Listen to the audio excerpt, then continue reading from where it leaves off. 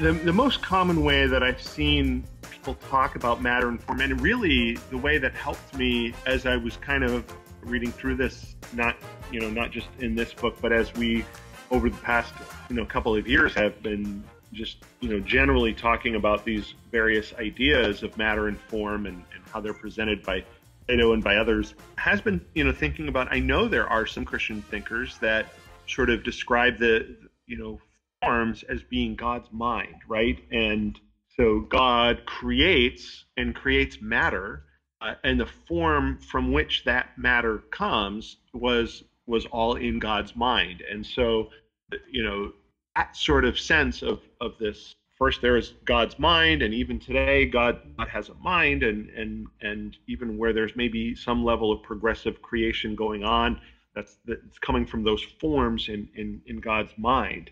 Yeah, so that's the way I've heard. That's the most common way I think I've heard Christians deal with those issues. The other thing, as I was reading through this chapter, and actually, I think it is in the section that we're in, the section that deals with Avicenna and some of his thinking. There is this concept of emanation. I'm not sure I totally understand the concept, but he describes, Kukina describes, what might giving existence or granting being entail. These are described as an emanation. There wasn't an apparent way to relate any of these descriptions to the recognized Aristotelian causal explanations, and then this changes with Avicenna, who takes these elements from across the Hellenistic tradition and synthesizes them and puts emanation in this column of efficient causality. Now, I can't say I fully understand this concept, but it seems to me that as I was reading through this might actually be a key concept for Orthodox Christians who hold to an ex nihilo way of thinking, to sort of get at, well, what is it that some of these stick thinkers are thinking, and is emanation then sort of providing some sort of, is that concept a way that we can sort of get a little more deeply into that way of thinking? And I'm interested. I was looking forward to the opportunity to maybe ask you a little bit about emanation and your thoughts on that. So I'm glad that we got to this point. Yeah, definitely. Well, let me do that. Let me talk about emanation here in this section, and Kukkonen really helps us here. So this is one of the strengths of the chapter. By way of getting to emanation, I wanted to maybe just check in with this idea of form and matter. Now, in the chapter, Kukkonen talks about it as an Aristotelian thing, and it absolutely is. I mean, it's clear that Aristotle articulated a very specific sort of mature philosophy of how matter and form relate to each other. And so material would be the matter part, but then form would be sort of the pattern or maybe the governing rules. And so, in a sense, one can look at an apple, and when you look at that apple, you see the material of that particular apple, but you also see the form of what might be appleness, or the union of all apples in terms of qualities. And I think Christianity offers an independent form-material relationship. And I'm going to read this verse from Colossians chapter 1. And so it says in chapter 1, talking about the supremacy of the Son of God, it says this: the Son, and that's Jesus, is the image of the invisible God, the firstborn over all creation. And so just a verse or two here.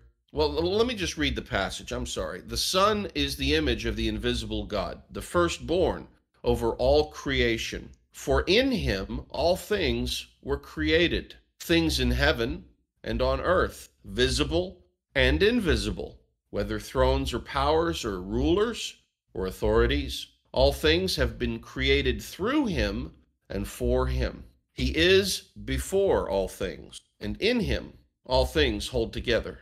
And he is the head of the body, the church. He is the beginning and the firstborn from among the dead, so that in everything he might have the supremacy. Now here it comes. For God was pleased to have all his fullness dwell in him. And so we have this picture of the Christ. The Son is the image of the invisible God. This God was pleased to have all of the fullness of God dwell in the Son. And so now we have this idea of differentiation between material and form in a very uniquely Christian way. This is not Aristotelian. And so I think this is really a beautiful picture of how the form and the matter can relate to each other. And it's worth more to talk about that, and we can spend more time, but I also wanted to check in with the question you talked about, emanation, because I really think emanation is the only other game in town, as Kukkonen would put things. And this is the idea that causes are contained in their effects. And so that's what it means to be immanent. And so we saw an early part of this in Thales. So if you remember Thales, he was one of the first Greek pre-Socratic philosophers. And Thales' big idea was that everything was water. And while it's not completely clear what he meant, he appears to have been subtle enough that nobody is thinking that he was saying, that a rock and a slab of metal and a glass of water were all containing the same thing. So in other words, there is a distinction in material, but Thales' dogmatic faith, let's put it that way, was that in some fashion, the one thing came from the other.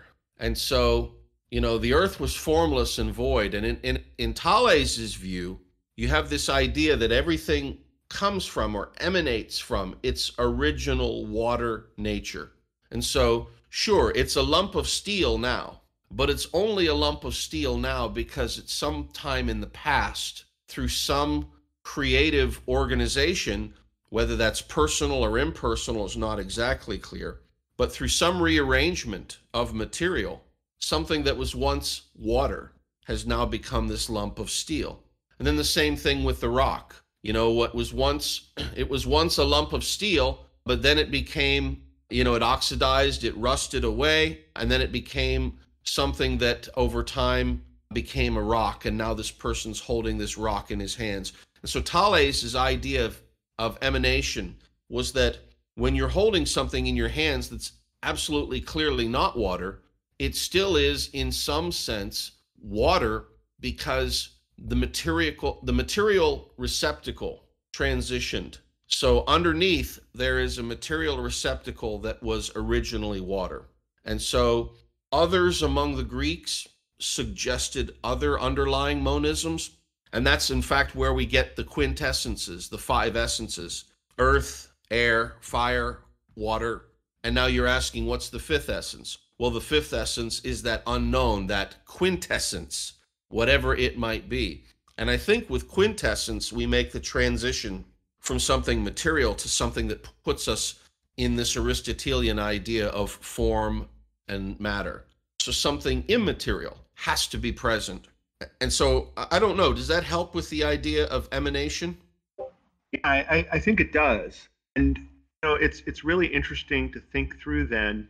Well, first of all, I think you're pointing to Colossians is really a really brilliant way to have Christians understand the idea of form and matter, because you do see that concept come through in a very Christian way, but you see that concept, and there's very much a sense in which one can know that we know Plato and Aristotle, their ideas predate when Paul wrote those words, but there there doesn't appear to be a heavy, a lot of people aren't going to point to that and say, well, that's just Paul the Platonist or Paul the Aristotelian, and so it's good to see sort of that it's also a picture of common grace, right? It's a picture of there is some level, we may not be entirely natural theologians, but there's a sense in which we can see that nature does reveal itself, and God reveals himself through nature in certain ways, in ways that are, not entirely visible to non-believers, but even so, he does reveal himself. So that's a good reminder of that. And then, just that sense of emanation as being sort of really the only other game in town makes a lot of sense, because now, obviously there are a lot of different ways in which that gets expressed in modern philosophy, or in various cosmologies, that kind of thing. But it is a helpful way to sort of get at the root of where people are arguing. And also, it's probably worth thinking about as we deal with these various different ideas, a way of helping people to drill down when they're confronted with the new idea, and they're confronted with the idea that, hey, this sounds pretty good. Now let's drill down to where does this idea come from, and just what sense is this? Does this rely on some of these basic principles? And this emanation principle is certainly one of them. And it is really interesting how we do see in the early medieval era, we see people first like Avicenna and then others who really take hold of the idea, and how so much of where we are today is reliant on that.